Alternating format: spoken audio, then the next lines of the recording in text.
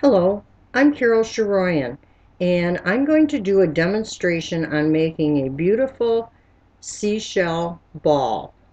These balls sell at high-end shops on Sanibel Island for around $100, but we're going to do it very inexpensively. I've had experience making these. I've made several. I've taught a couple ladies how to make them, and everybody seems to enjoy them. Someone will walk in and say, "Wow, where did you buy that at?" So here we go. The supplies we're going to need are a bowling ball, which normally you can get free at a bowling alley, or somebody relative may have an old bowling ball they don't want. Seashells, I'm a collector, so I have a lot of seashells. But if you're not a collector, you can purchase seashells usually inexpensively at yard sales, garage sales, and online. The next thing we need is we will have to purchase a bucket of thin set mortar. And the reason that I go for the pre-mixed is because you don't have to fool around with water and powder, mixing it and getting it to the right consistency. The thin set mortar in the bucket is the thing to use. We will also need a putty knife. And I like this plastic bendable one because it kind of goes around the bowling ball easy. And then another little trick, I like to set my bowling ball on a bowl because it gives it stability and you can turn it easily.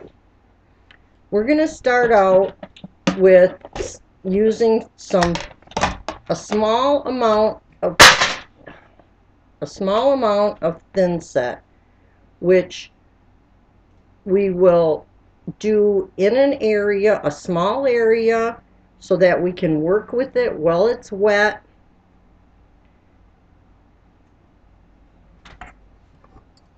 Okay, now you can see that I've spread a small area.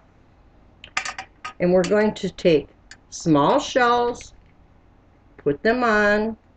They will stick very easily to the mortar. And as we finish a section, we'll move on to another section.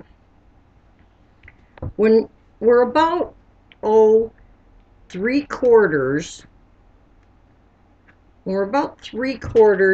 finished, I'll just tip this so you can see how much of the section I'm doing.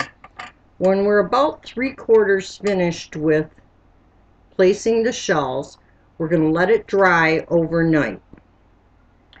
The next day, you can finish up with your thin set and your shells.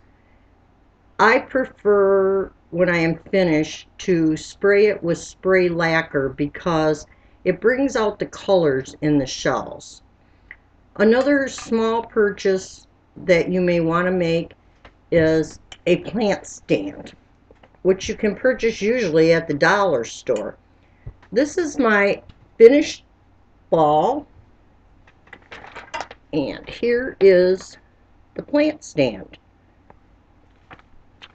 I hope you've enjoyed this demonstration and will make a seashell ball in the future. Hopefully you'll be creative and you can use other things. I've used the little glass baubles in some of the seashell balls, and you could also do anything you wanted with the bowling ball. Thank you for listening, and I hope you enjoyed this demonstration.